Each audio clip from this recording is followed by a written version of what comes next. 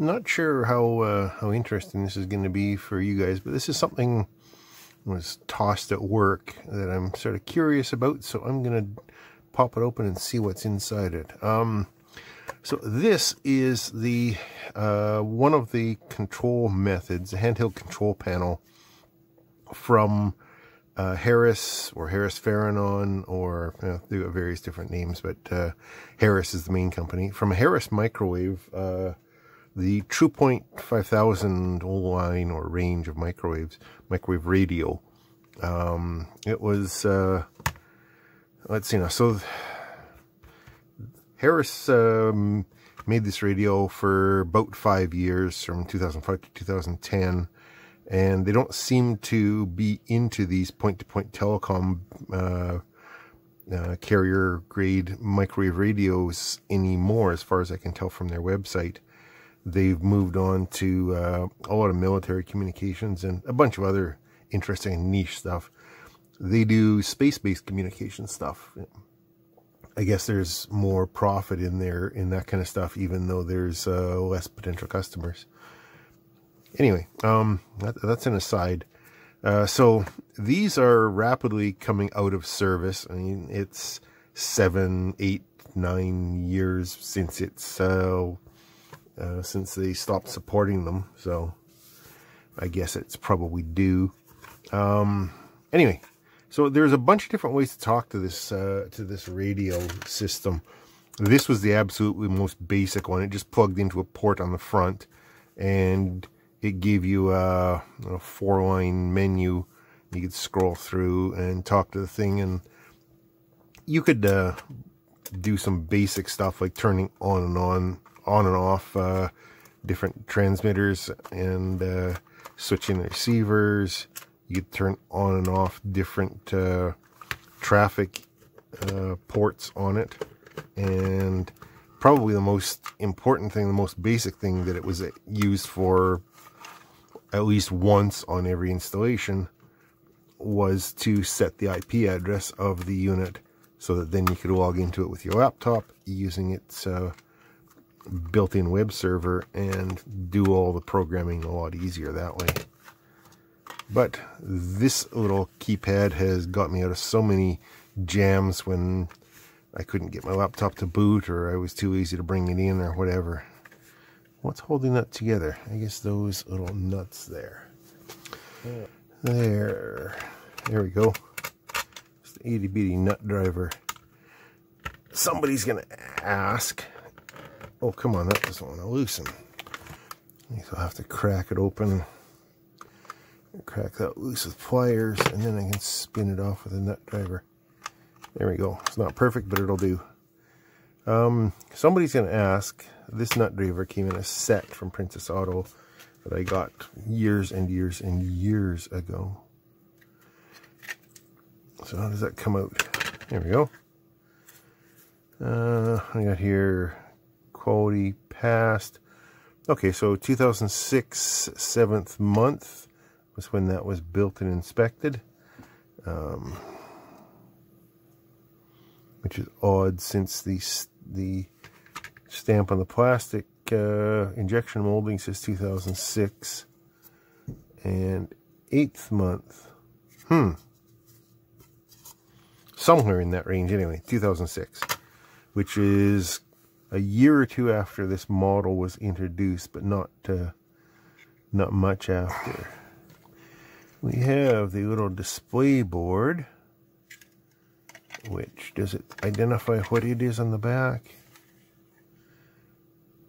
Not really.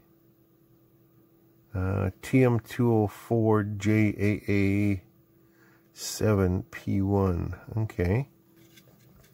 20 columns and 4 rows. Possibly, that seems about right.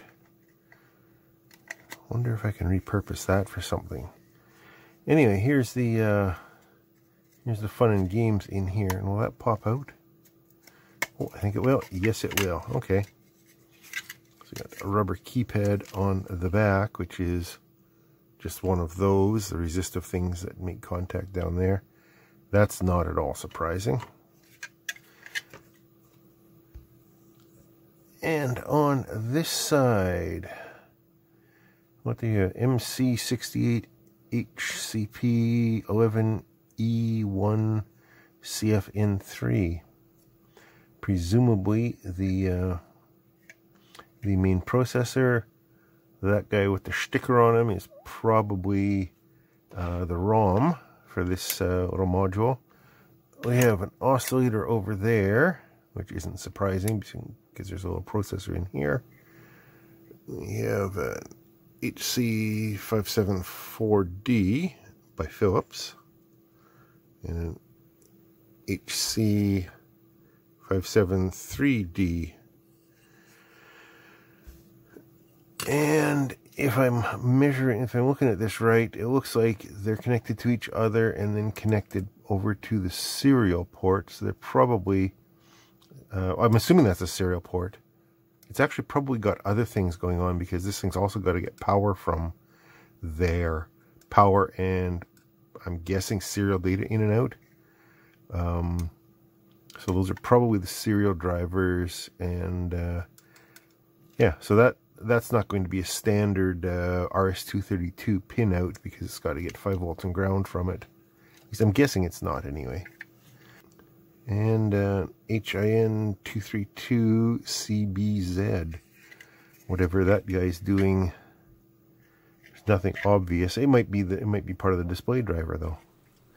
And the other chip down in the corner there that I initially thought was part of the display or the display driver appears not to be, and therefore I was probably wrong about what those two 8-port devices were doing earlier too. This is the HIN232, and it is an RS-232 driver. So that's clearly what it's doing. So I wonder what those other guys are doing. So after the data sheets confirmed some of my guesses and blew some of them out of the water, let's quickly go through. So we got the microcontroller, EEPROM. This is the 8-bit latch and the 8-bit flip-flop, which now that I look at them, they go to a bunch of vias which come down onto this side and go to the keyboard, which is a 4x4 matrix. So that's probably what they're doing. Well, that's fairly clearly what they're doing. And then this guy is the RS-232. And yeah, not too much else to see on here, just some common logic chips and stuff like that.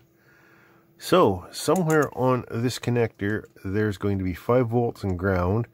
There's going to be RS-232, which is TX and RX. And I don't know what the other pins are doing, if anything. On this side of the board, we can see that there's only really 3 pins connected, 4 pins connected. That looks like ground. That one looks like it's got a resistor to the ground plane. There's going to be a TX and an RX data, and presumably a 5 volts. Now then, there could be stuff happening on the other side of the board. And it looks like there might just be, but because of the connector, we can't really see it. Suppose I could go back and find the 5 volts on one of these chips and see if I could find it on here. That might be interesting. Okay, so there's ground on pin 1 of the DB9. And I'll pick up VCC off this chip here. And that's one diode junction above ground, or above VCC, or below VCC. And there we go, that is VCC itself on that end. So let's see what happens if we can get some power on this thing. I'm not sure if this is going to work or not without anything communicating with it. There might be a backlight, I can't remember, but we'll see. So there's that. I've got 5 volts in the power supply, and we'll see if anything happens. Power on. Nothing happens. It's not drawing any current to speak of. Okay. That was worth a try, I guess. Yeah, the 5 volts is getting onto the board, so I don't know. That was a long shot anyways. But it's always interesting to see what's inside something that you've just been taking for granted at work for, you know, a decade or more. I may play with this a bit more in the future. That display looks interesting if I can find any information out about it. Unfortunately, everything's all in blobs here, so... Well, actually, maybe I will just do a quick search for that part number there. I didn't do that. Oh, hello. So it is a fairly off-the-shelf item and relatively common, although I wouldn't pay that much for it, but it's interesting that that's what they think they can get for it. Even more interesting, a data sheet. 4.3 volts for the LCD, 5 volt logic tolerant, blue and black and white, or blue or black and white. What do we got here? 5x7 dot character, talks 8-bit parallel. There we go, 20 characters by 4 lines. A is reflective, no backlight. Oh, okay. And the LCD is positive type. Yeah, 3 digits, 20 characters. That's what we thought. Power supply max 7 volts, so we can run it straight off 5 volts. That's awesome. I may actually be able to use this thing. Oh, and there's our data bits. Oh, awesome. That should be fun to play with. I might actually be able to salvage that out of there. So after looking at the datasheet for that LCD, it occurred to me that in my box of displays here, in amongst the 1602 and the Nokias and stuff, does that look familiar? Oh, it's a big brother of it. Never mind. And that one's got an SPI adapter on it. Fortunately, I've got another one. Would that actually line up? No, not really. But I think with the pinout that I got from the data sheet, it's probably going to be pretty close to these guys, I'm guessing. And hopefully somebody, some nice kind Arduino person has written a library that I can use. But that's another thing for another time. Today was just about satisfying my curiosity and seeing what's going on inside here. And that's been done, and then some, actually. So I hope you found that interesting or amusing. I was never really intending for that to get that deep in the reverse engineering or into the potential stuff, but yeah, there you go.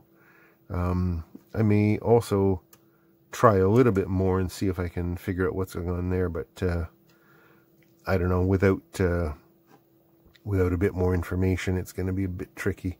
I could probably chase the serial port back to there, but I still didn't get any indication when it lit up. There was no boot message or anything else, so I don't know. Well, we'll find out. Anyways, thanks for your time. I appreciate you stopping by to see what I'm up to. If you have any questions or comments, I'm not sure if I can answer the questions, but what the hell, throw them down in the comments anyway, and we'll see what we can come up with. Thanks. Talk to you later.